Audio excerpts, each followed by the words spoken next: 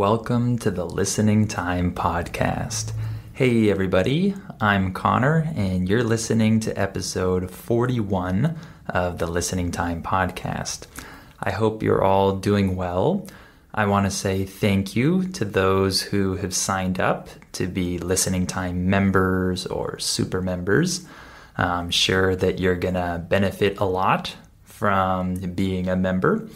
In case you don't know, now we have a membership for this podcast. It's on our Patreon page, patreon.com/listeningtime. And here you can sign up to be a member. It's just $2 per month. And if you do that, you'll get access to one extra episode each month and one new listening practice seminar each month, which will help you train and improve your listening skills. Or if you become a super member for $3 per month, you'll have access to one extra episode, one new listening seminar, and one older listening or pronunciation seminar that I recorded in the past. So some of you have already signed up, so I'm very happy to see that. Let me just answer a few questions because I know some of you have a few doubts about this membership or just in general. So first of all, I'm no longer using the website polyglossa.com. So I know that some of you are probably looking for the seminars there, but they're not there anymore. So I won't be using that website. If you want access to the listening practice seminars, you'll need to do that through our membership. So this is how you can gain access to seminars now, just by signing up to become a member or a super member. And in this way, it's better because now the seminar doesn't expire after 24 hours. The word expire means that something is no longer good or usable. So we say this a lot for food, like that food already expired.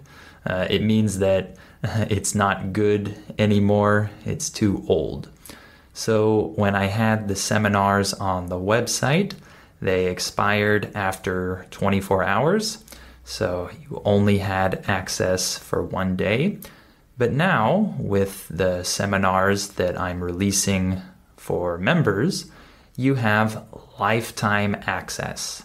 Lifetime access just means that you'll have it forever, right?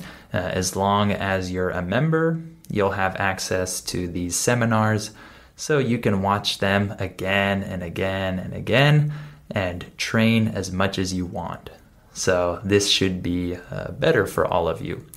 Another thing is that you can see that there are different levels of membership, members and super members. And most of you who have signed up have become super members. So it seems like most of you want more, right? So I'm thinking of creating another level, maybe a $4 level, where I might offer even more content, like maybe one more seminar or maybe one more episode. But I don't think I'm going to do that yet. I'll probably wait at least until the new year, or I'll wait until more people have signed up so that I can actually dedicate more time to making more content. So, of course, I'll announce that if I make another level of membership so that those of you who want more content can sign up for that. But not yet. Right now, there are only two levels, members and super members. And then one other thing is that I have a new email address now. So it's listeningtimepodcast@gmail.com. So if you want to contact me, if you have any questions, you can email me there. and I'll try to respond as soon as possible. I don't always respond very quickly because I don't check my email throughout the whole day, but I'll try to respond as quickly as possible. Okay, so I think that is all that I wanted to talk about in terms of the membership. So for today, we're going to have another episode related to language. This one will be about the sounds of English. So I hope that all of you are interested in these language topics. This is my favorite thing to talk about, so I'm making more episodes related to language learning topics. So today we're going to talk about the sounds of English. I definitely won't be able to go into too much detail because I don't have enough time. So I might make a part 2 or a part 3 of this episode in the future, or of this topic in the future. But I'll try to give you a general overview of the sounds of English in this episode. The word overview just refers to a summary of something, right? Just a general look or view of the subject. Okay, remember that you have access to the transcript. Just go down to the episode notes and you'll see the transcript there.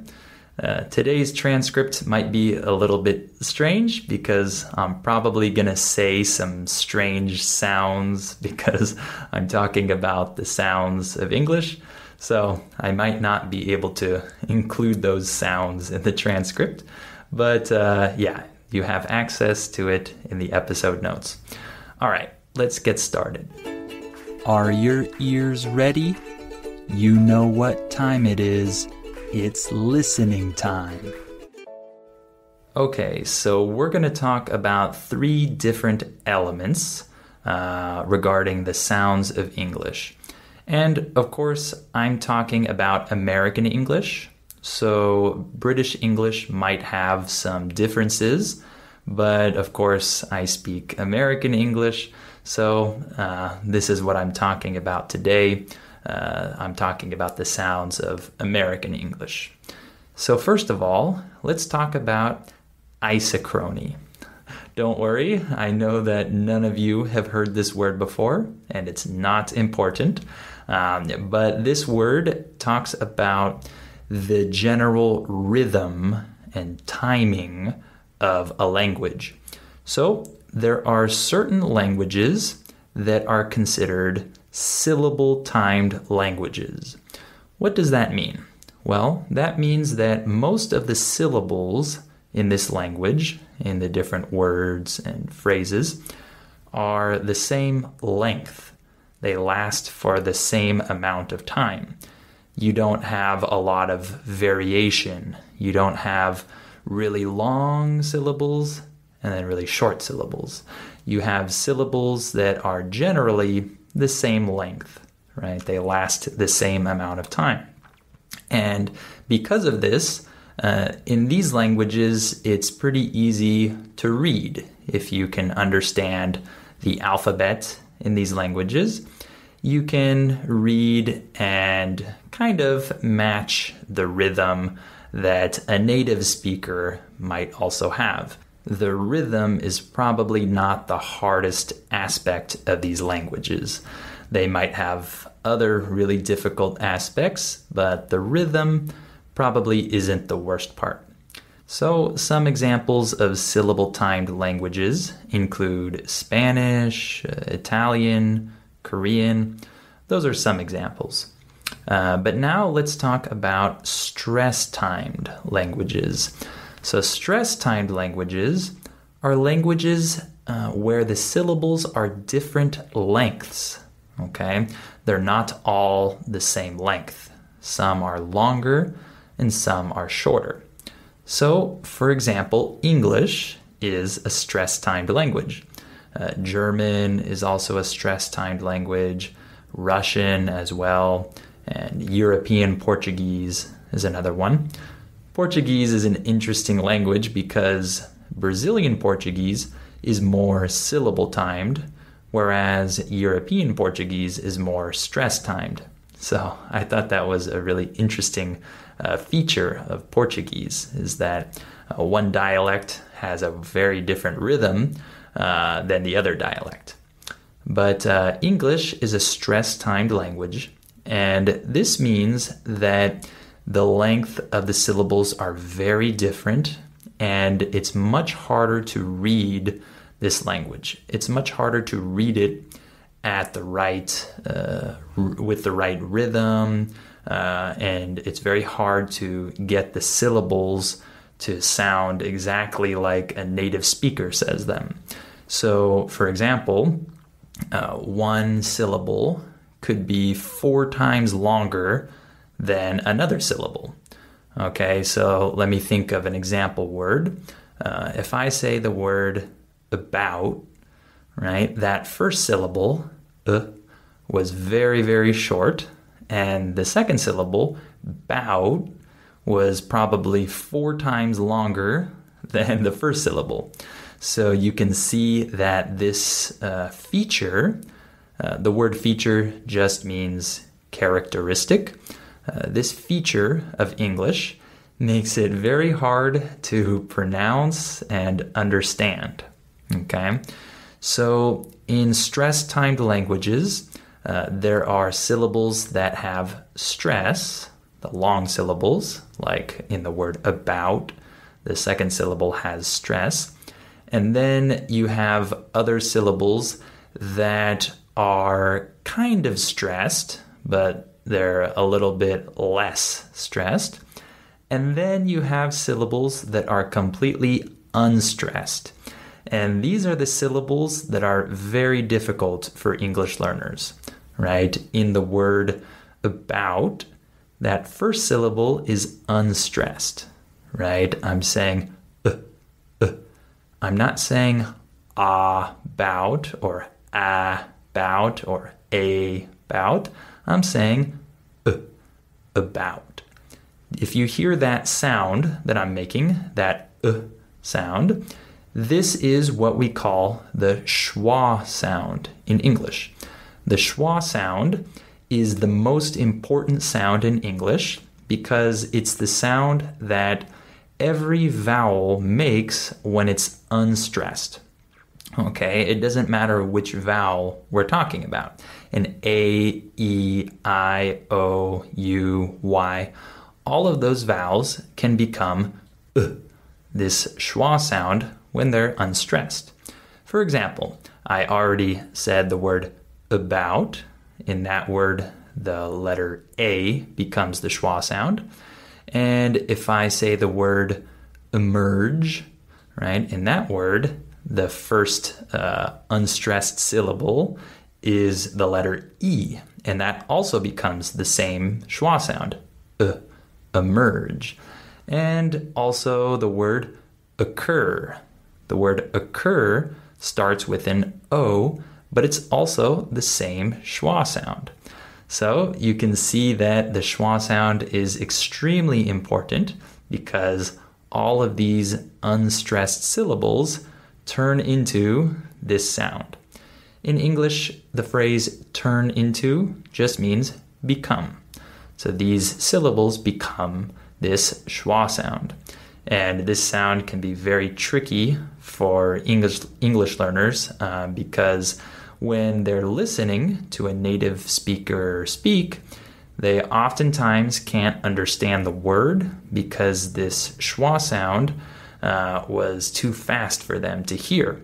Or maybe they were expecting a different syllable, a different sound, I should say, a different vowel sound. And maybe they weren't expecting this very short sound, and so they don't understand the word that someone is saying. So this can be very tricky for English learners. And what this is, when we have unstressed sounds, unstressed syllables, and they kind of change their sound, this is called reduced speech. Okay? So in English, we have reduced speech everywhere, okay? So for example, if I say the sentence, I bought her a box of chocolates, if I say this at normal speed, I would say, I bought her a box of chocolates. Listen again. I bought her a box of chocolates.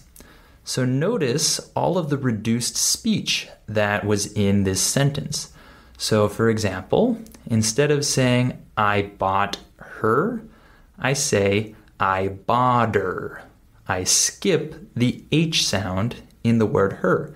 I bought her. I bought him. Okay, so that's one example. And then if we go further into the sentence, I bought her a box of chocolates. Notice that I didn't say a box of chocolates. I said a box of chocolates. So I skipped over the F sound. This is the way that native speakers would say this sentence. And so this is very tricky for non-native speakers because they probably wonder, where is the H? Where is the F? Well, in English, we have a lot of reduced speech, and so we can change the pronunciation of many words or many letters, or we can just skip letters or skip syllables depending on the stress in the sentence. So the last word I said, chocolates, notice that it's just two syllables. Chocolates, right? We don't say chocolates. That's how my students say this word, but that's not how native speakers say this word. We skip the middle syllable. Chocolates. Just like with the word restaurant. We don't say restaurant, we say restaurant. We skip the middle syllable due to the stress in this word.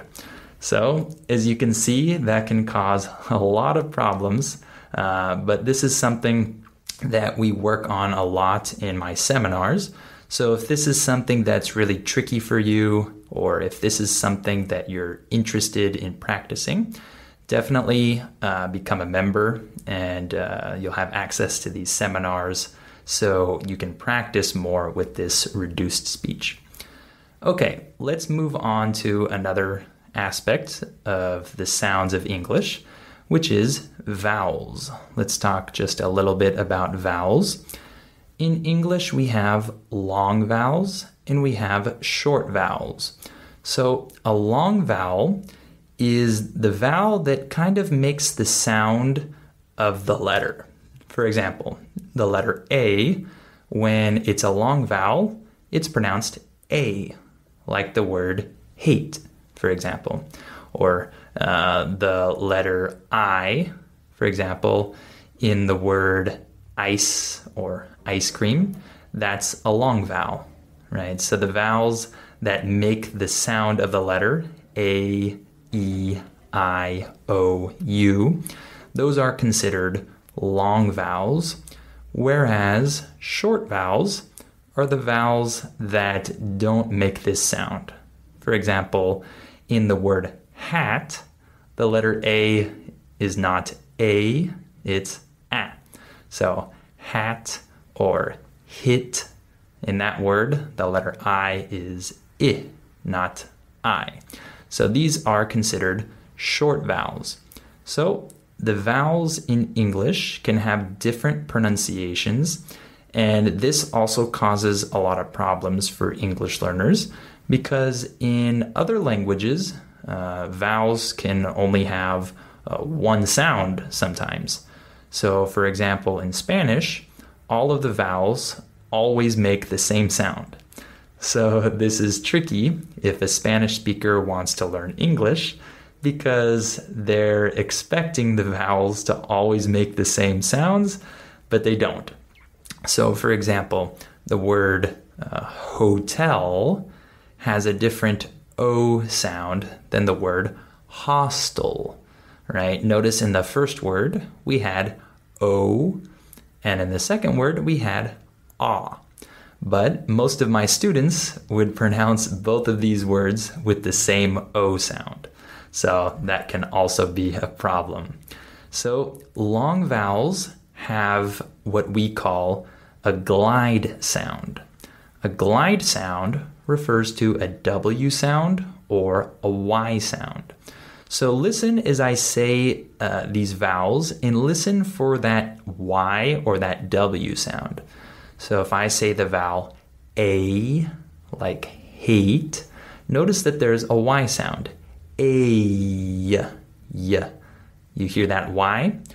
Or in the sound O, like go, notice that there's a W sound. O, w. So long vowels have a Y or a W sound afterwards. A, E, I, O, U. Do you hear those glide sounds? Those W's and Y's? This is how we end a long vowel. But on the other hand, short vowels don't have a glide sound. So just a, I, right? Those vowels don't have a glide sound. And another type of vowel sound that we can have is a diphthong. A diphthong is a syllable that kind of has two different sounds. For example, in the word boy, this is considered to be a one-syllable word, but it has two different vowel sounds. Oi, oi, right? Or how about the word pain, right? This is also a one-syllable word, but it has two vowel sounds. A, pain. Do you hear that? Here's one more example. The word like. Notice that we don't say like, we say like. Do you hear those two different vowel sounds? These are what we call diphthongs in English. And these can be extremely hard for students, especially students that are from certain language backgrounds. This concept of a diphthong might be completely new to them. So many English learners have a lot of problems with these sounds. Okay, lastly, let's talk about consonants. Okay, so consonants in English can be either voiced or voiceless. So a voiced consonant is a consonant that uses your vocal cords. This is like your throat, right? So with these consonants, you'll hear some vibration. But in voiceless consonants, there is no vibration. You don't activate your vocal cords. So for example, if I say the word hats, notice that the final S is voiceless. There's no vibration. Hats. But if I say the word dogs, the final S is voiced. It has vibration. Dogs. Do you hear that? So some consonants are voiceless and some consonants are voiced. This can also be tricky for students. Many students have trouble making this Z sound at the end of a word. So instead of saying dogs, they might say dogs with a voiceless S. And if you say it like that, native speakers will have trouble understanding you. So this is actually a very significant error. So another example of a voiced consonant in English is the B sound, B, B. I make a vibration in my throat, B, B.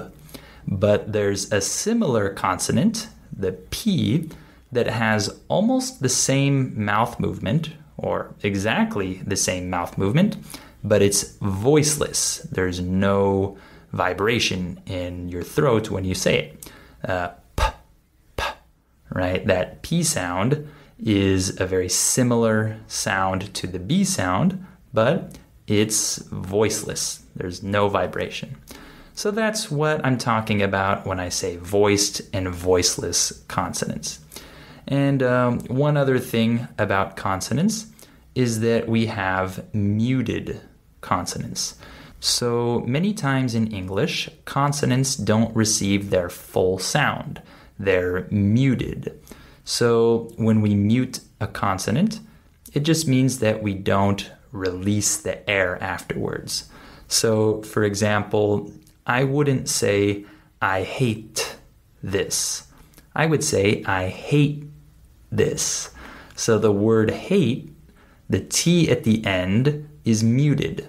I don't say, I hate. I say, I hate.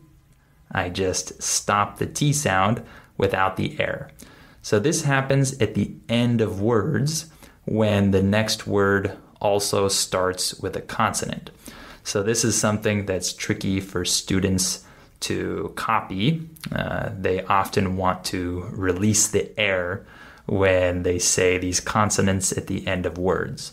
So this is something that makes their English sound different from a native speaker's English. Okay, so I'm out of time, so I'm going to stop there. There is so much more that I could talk about, so I'm sure I can go into more detail about these subjects in future episodes.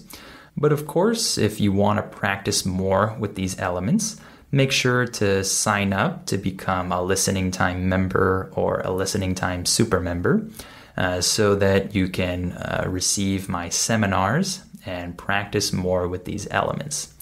All right, remember that you have access to the transcript in the episode notes.